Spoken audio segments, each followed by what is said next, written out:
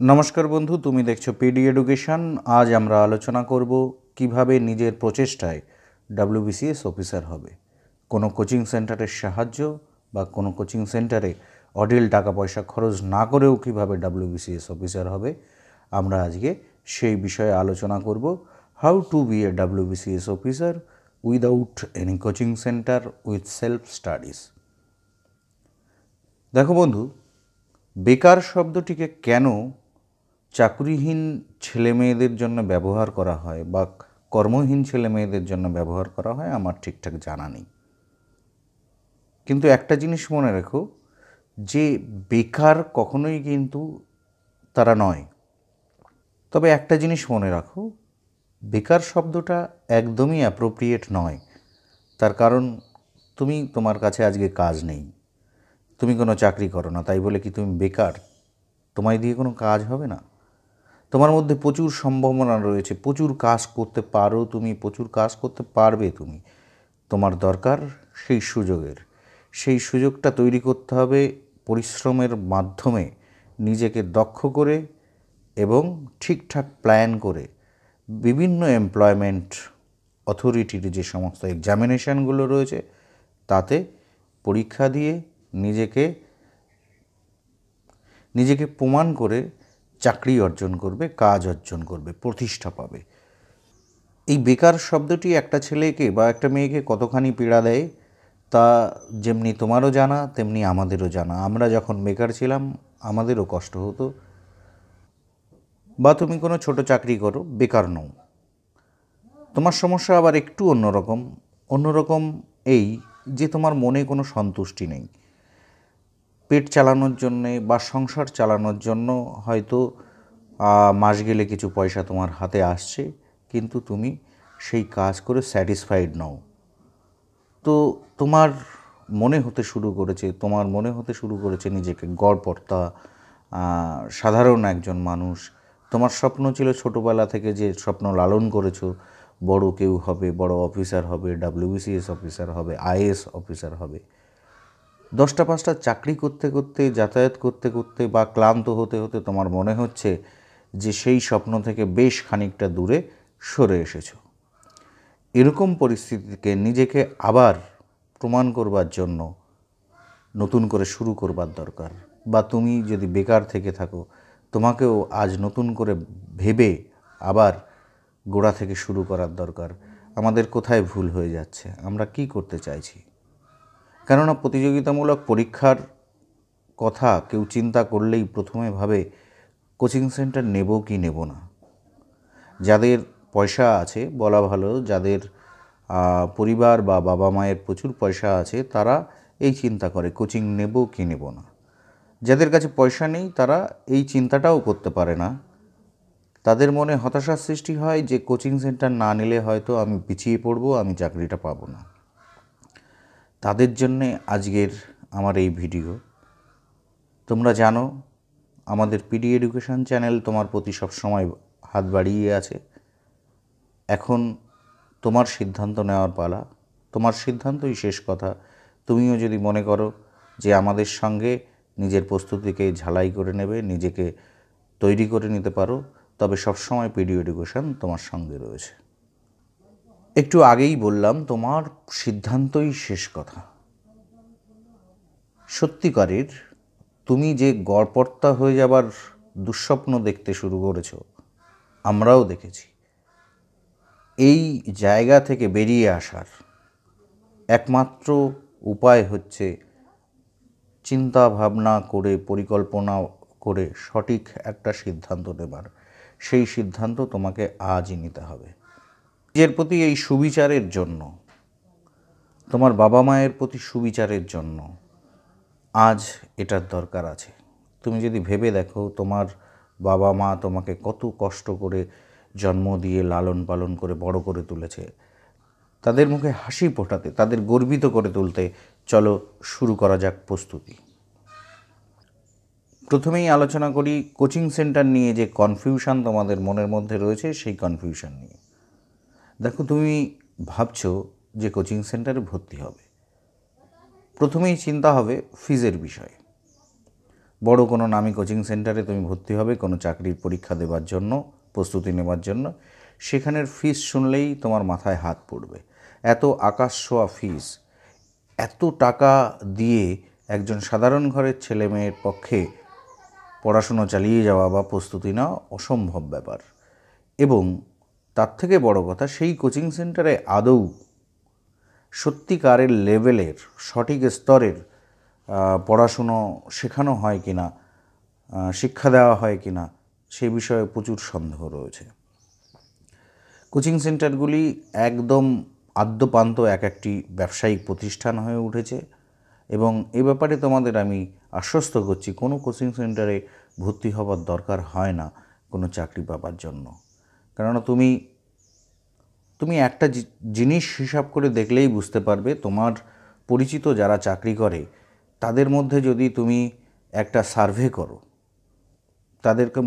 তাদের সঙ্গে কথা বলো যে তারা কতজন কোচিং সেন্টারে ভর্তি হয়েছিল, কতজন কোচিং সেন্টারে ভর্তি হয়নি, দেখবে খুবই নগণ্য সংখ্যায় মানুষ কোচিং সেন্টারে ভর্তি হয়েছিল। এই কোচিং সেন্টারের কনসেপ্ট কিছুদিন আগে ছিলও না। যখন আমরাই চাকরি পেয়েছি তখনও এই কোচিং সেন্টারের রমরমা ব্যবসাটা ছিল না। তো আজ হয়তো একটা ছেলের মনে হচ্ছে কোচিং সেন্টারে ভর্তি হবে, কিন্তু আজ থেকে 10 বছর আগে, 15 বছর আগে সে হয়তো কোচিং সেন্টারে ভর্তি হওয়ার জন্য কোচিংই খুঁজে পেত না।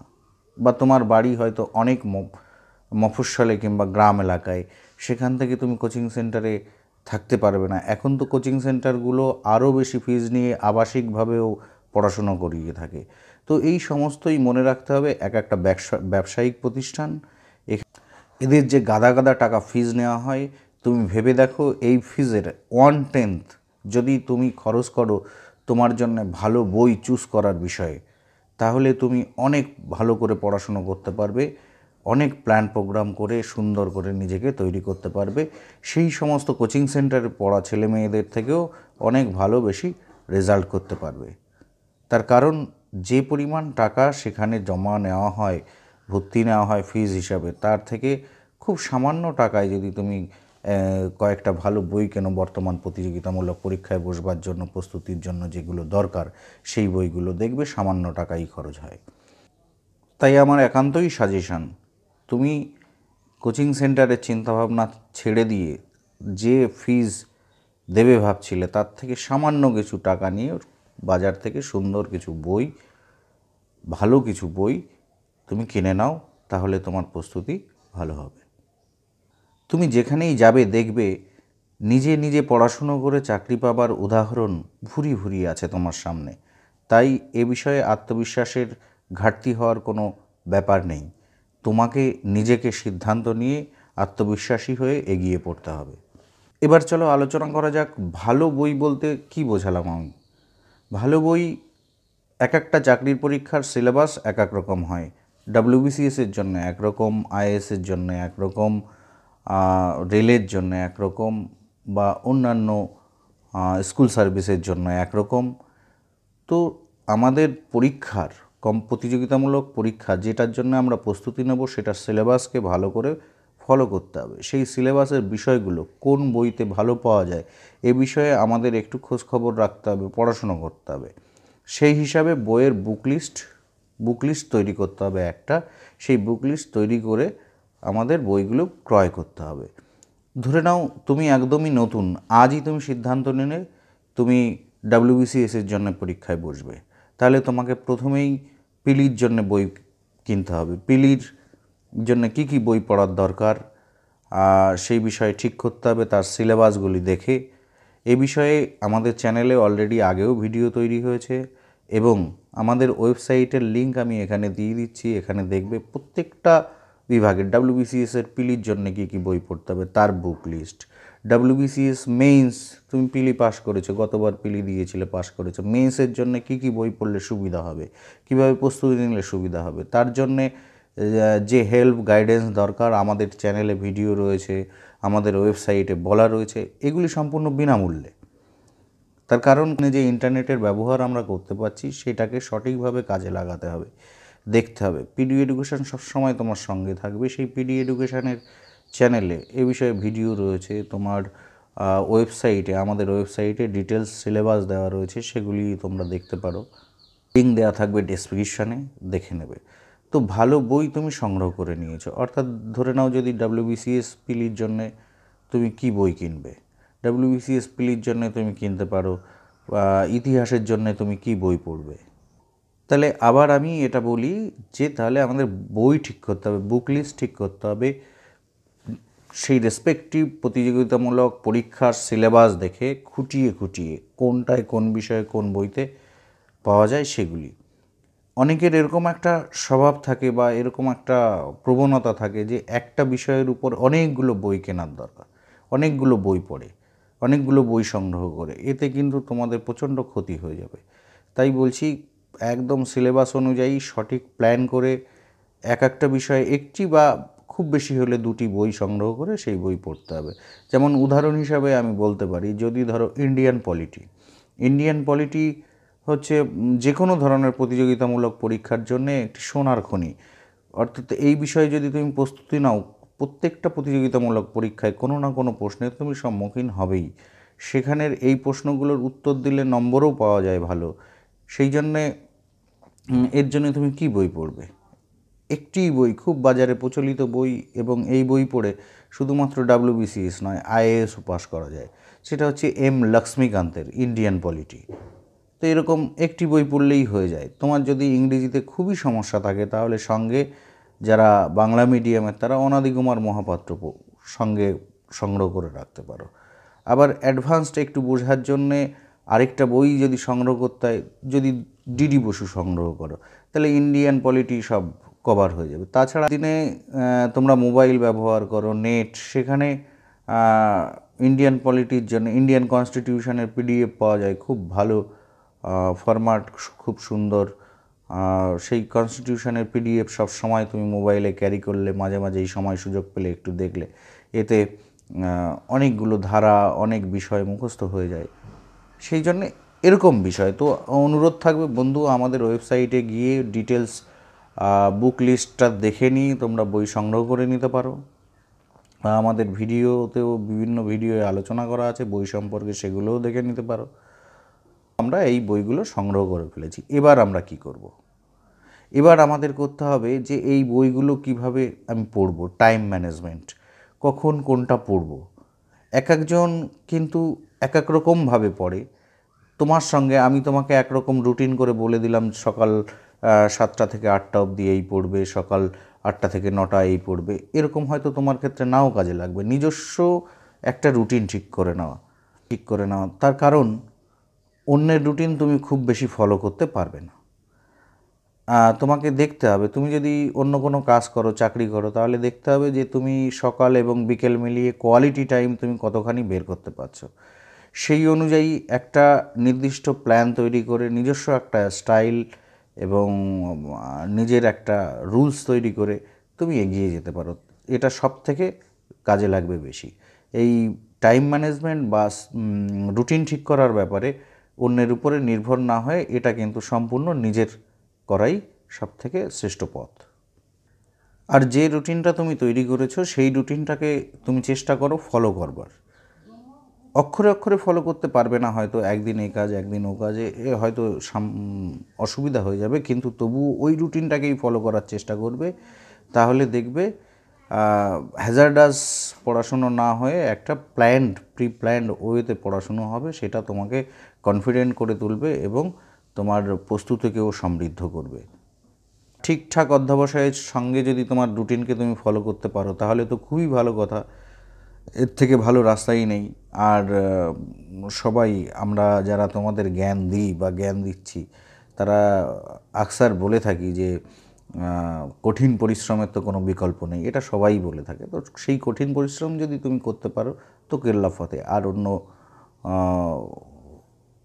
অন্য কিছুর চিন্তা করবার দরকার নেই, তুমি সফল হবেই। এবার আমি আরও একটি গুরুত্বপূর্ণ বিষয়ে আলোচনা করছি। তুমি বই সংগ্রহ করেছো, একটা রুটিন ঠিক করে নিয়েছো, তো এবার তোমার কাজ হচ্ছে যে পরীক্ষার জন্য আমি প্রস্তুতি নেব সেই পরীক্ষার বিগত 10 বছরের প্রশ্নপত্র খুঁটিয়ে খুঁটিয়ে দেখতে হবে এবং সলভ করতে হবে।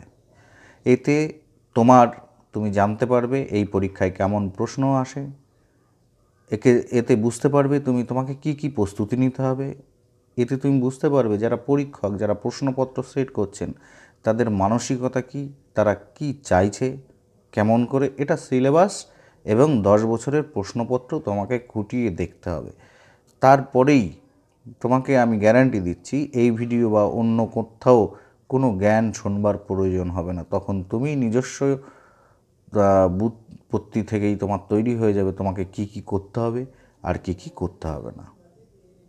সেই জন্যে আবার বলছি, বিগত 10 বছরের যে কোনো WBCS-এর প্রিলিমিনারির বিগত 10 বছরের কোশ্চেন সংগ্রহ করে নিতে পারো, WBCS মেন্সের বিগত 10 বছরের কোশ্চেন সংগ্রহ করে নিতে পারো। সেগুলোকে একদম চোখ বুজে সলভ করে যেতে হবে।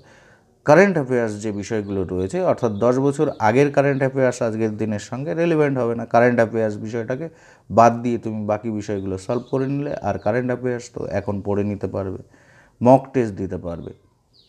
তো মক টেস্টের কথা আমরা একটু বিস্তারিত আলোচনা করব একটু পরে। তাহলে আমরা বেশ কয়েকটা ধাপ অতিক্রম করলাম। একটা প্রতিযোগিতামূলক পরীক্ষার সিলেবাস দেখে বুক লিস্ট তৈরি করে সেই বইগুলো সংগ্রহ করলাম, রুটিন ঠিক করে পড়াশুনো শুরু করলাম, 10 বছরের প্রশ্নপত্র খুঁটিয়ে দেখে সলভ করলাম। তারপরে আমরা যে পড়াশুনোটা করছি এটা মাথায় রাখতে হবে, রিভিশনের জন্য টাইম ঠিক করে নিতে হবে। তোমার প্রস্তুতির প্রথম 3 মাসে হয়তো না করলে, কিন্তু তারপর থেকেই তোমাকে রিভিশন করতে হবে। না হলে একবার পড়ে গেলে তুমি যদি মনে করো যে আমার স্মৃতিশক্তি প্রচুর, আমার রিভিশন করার দরকার নেই, বা আমি জিনিয়াস, আমি এত বড় চাকরির জন্য প্রস্তুতি নিচ্ছি, আমার মাথায় তো এইটুকু, এইটা সামান্য বিষয়, এগুলো আমার মাথায় থেকে যাবে, তাহলে বলছি পরীক্ষার হলে গিয়ে কিন্তু একটুর জন্যে কোনো প্রশ্ন মিস করতে পারো, সেক্ষেত্রে হয়তো একটুর জন্য মাইনাস হয়ে গেল, সেটা তোমার আলটিমেট রেজাল্টের ক্ষেত্রে খুব বাজে একটা প্রভাব ফেলবে। সেই জন্য রিভিশন এই ধরনের পরীক্ষাগুলোতে, প্রতিযোগিতামূলক পরীক্ষাগুলোতে কিন্তু খুবই গুরুত্বপূর্ণ। এই জন্য বলছি রিভিশনের জন্য আলাদা করে টাইম দিতে হবে। আমরা পড়ি প্রচুর কিন্তু রিভিশন করি না। ওই জন্যে বই সংগ্রহের ক্ষেত্রেও তোমাকে যেমন বলেছিলাম, একটা বিষয়ের 1টি বা 2টি বই, 10টা বই সংগ্রহ করবার দরকার নেই। তোমাদের এই পড়ার ক্ষেত্রে এবং রিভিশনের ক্ষেত্রেও বলবো যে এভরিথিং আন্ডার দ্য সান পড়ে ফেলতে হবে WBCS পরীক্ষা দেবে বলে, যে যা পাচ্ছ তাই পড়ছো, যা পাচ্ছ তাই পড়ছো, এটা করলে হবে না। যেটা সিলেবাসের সঙ্গে সম্পর্কযুক্ত সেগুলি কি পড়ো এবং তাকে রিভিশন দাও, এতে কিন্তু ভালো রেজাল্ট হবে। 10 বছরের প্রশ্নপত্র খুঁটিয়ে দেখার সময় বলেছিলাম যে কারেন্ট অ্যাফেয়ার্সের বিষয়টা ওই প্রশ্নপত্র থেকে দেখা চলবে না। তাহলে কারেন্ট অ্যাফেয়ার্স নিয়ে আমাদের প্রস্তুতি নিতে হবে কীভাবে? কারেন্ট অ্যাফেয়ার্সের আমাদের প্রস্তুতি নিতে গেলে আমাদের প্রত্যেক দিন খবরের কাগজ পড়তে হবে। যদি আমরা খবরের কাগজ পড়ার অভ্যাস না থাকে তাহলে সেই অভ্যাস গড়ে তুলতে হবে। আর যাদের ছোটোবেলা থেকেই খবরের কাগজ পড়া অভ্যাস, তাদের ক্ষেত্রে এক্ষেত্রে খুব সুবিধা হবে। 10 বছরের প্রশ্নপত্র খুঁটিয়ে দেখার পরে বোঝা যাবে যে কোন ধরনের প্রশ্ন পরীক্ষায় আসে, কোনগুলো আমাদের পড়ার দরকার, সেটা আমরা শিখে যাব তখনই। তাই খবরের কাগজে একটা বিষয়, এমন রেলেভেন্ট বিষয় যে আজ এই বাঁধ থেকে জল ছাড়া হয়েছে, তার জন্যে এই অঞ্চল প্লাবিত হয়েছে, তো সেই বাঁধ কোথায়, এটা প্রশ্নে আসে। আবার এরকম হতে পারে যে আজ এই ব্রিজের উদ্বোধন হলো, খুব গুরুত্বপূর্ণ একটি ব্রিজ হয়তো তৈরি হলো। এরকম বিভিন্ন বিষয় রয়েছে যেগুলো তুমি পড়েই বুঝতে পেরে যাবে যে এটা পরীক্ষায় আসার মতন। সেইগুলোকে পেপার কাটিং করতে পারো, কেউ আন্ডারলাইন করে নিতে পারো, কেউ ডায়েরিতে নোট করতে পারো, বা কেউ মনেও রাখতে পারো, এইগুলো যদি পেপার পড়ার সময় করতে না পারো। তো পেপার পড়ার অভ্যাসটা কিন্তু আমাদের তৈরি করতে হবে, এটা কিন্তু খুবই গুরুত্বপূর্ণ। আমরা এই ভিডিওটা মোটামুটিভাবে শেষের পথে চলে এসেছি। তার আগে একটি বিষয় বলবো যে how to B A WBCS officer with self studies without coaching centre, তার যদি আমাদের বৃত্ত সম্পূর্ণ করতে হয়, তাহলে তোমরা যারা কোনো কোচিং সেন্টারে পড়ো না, আমি যেরকমভাবে বললাম সেরকমভাবেই হয়তো প্রস্তুতি নাও, তাদের জন্য আরেকটি বিষয় যে তোমাদের কিন্তু মক টেস্ট দিতে হবে, মাঝে মাঝে এই মক টেস্ট দিতে হবে। সে তুমি কোনো বন্ধুদের মধ্যে তৈরি করে গ্রুপিং করে পড়াশুনো করে মক টেস্ট তৈরি করে পরীক্ষা দিতে পারো, মক টেস্টের কোশ্চেন পেপার তৈরি করে, অথবা আমি আবার বলবো, আমাদের চ্যানেলে যে ওয়েবসাইট রয়েছে, লিঙ্ক ডেসক্রিপশানেও থাকবে, এই যে লিঙ্কটা চলছে সেটাও আছে, যে এখানে গেলে মক টেস্ট পাবে, উন্নত মানের প্রশ্নপত্র পাবে, যে মক টেস্টগুলো কিন্তু তৈরি করেছে আমাদের মতনই WBCS এক্সিকিউটিভ অফিসারেরা। সেই মক টেস্টগুলো দিলে এরকম মক টেস্টের প্রশ্নপত্র আমরা টাইম টু টাইম ওয়েবসাইট বা ভিডিওতে পাবলিশ করব, তোমরা সেখানে মক টেস্ট দেবে। এই মক টেস্টের গুরুত্ব কিন্তু প্রচুর। মক টেস্টের গুরুত্ব প্রচুর কেন? মক টেস্ট দিলে, অর্থাৎ পরীক্ষায়, মূল পরীক্ষায় যেরকম প্রশ্নপত্র আসে ঠিক সেরকম প্রশ্নপত্রই তুমি মক টেস্টে দিচ্ছ। এতে কি হয় যে ওই পরীক্ষায় গিয়ে তুমি সেই ক্রিকেটের নেট প্র্যাকটিসের মতন, যে অনেক নেট প্র্যাকটিস করা রয়েছে, এখন তুমি ক্রিজে যখনই যাচ্ছ তখনই সেট, তুমি ব্যাট চালাতে পারছো, রান তুলছো। আর যদি সেই প্র্যাকটিসটা না থাকে, অর্থাৎ নেট প্র্যাকটিস না থাকলে যেমন ক্রিজে গিয়ে রান করা যায় না, এটাও কিন্তু তেমনি ব্যাপার। তুমি সমস্ত প্রস্তুতি নিলে, কী করতে হবে না করতে হবে জানলে, পড়াশুনো করলে, তারপরে মক টেস্ট কেমন করে দিতে হবে। আর এতে একজন ক্যান্ডিডেটকে খুব আত্মবিশ্বাসী করে তোলে মক টেস্ট। আর কি লিখতে হবে না হবে, সেন্টার কি লিখব, কোনভাবে গোল করব, বা রোল নাম্বার কিভাবে লিখব, এই সমস্ত অনেক চিন্তা পরীক্ষার হলের আগে, এই সমস্ত চিন্তা একটু বিভ্রান্ত করে দেয় ছাত্রছাত্রীদের। সেই বিভ্রান্তিগুলো আসে না, ফলে পরীক্ষার হলে গিয়ে পারফরমেন্স কিন্তু দারুণ হয় যদি অনেক মক টেস্ট দেওয়ার অভিজ্ঞতা থাকে। তাই তোমাদের অনুরোধ রাখবো যে তোমরা পড়াশুনো করবে, সমস্ত কিছুই করবে, কিন্তু মক টেস্ট কিন্তু জরুরি। এর একটা নির্দিষ্ট দিন ধার্য করে কিন্তু এই মক টেস্ট দিয়েই যেতে হবে। হয় 10 দিন অন্তর নয়, 15 দিন অন্তর নয়, 1 মাস অন্তর দিতেই হবে। তার থেকে 1 মাসের যেন বেশি গ্যাপ না থাকে। 1 মাসের মধ্যেই চেষ্টা করে ফেলবে যে তোমরা কোনো না কোনো একটা মক টেস্ট দিচ্ছ, তাহলে নিজেদের যাচাইও করতে পারবে, তোমরা বুঝতেও পারবে, আত্মবিশ্বাসী হবে। আর তোমাদের সার্বিক সাফল্যের জন্য শুভকামনা রইল। তোমরা অবশ্যই সফল হবে। সিদ্ধান্ত নাও সঠিক, আত্মবিশ্বাসী থাকো, সফল তোমরা হবেই। এরকম আমরা অন্যান্য ভিডিও বা পরের ভিডিওতে আমরা ডিটেলসে এক একটা বিষয় ধরে ধরে আলোচনা করব, তাতে আশা করছি তোমাদের সুবিধা হবে। Have a good day.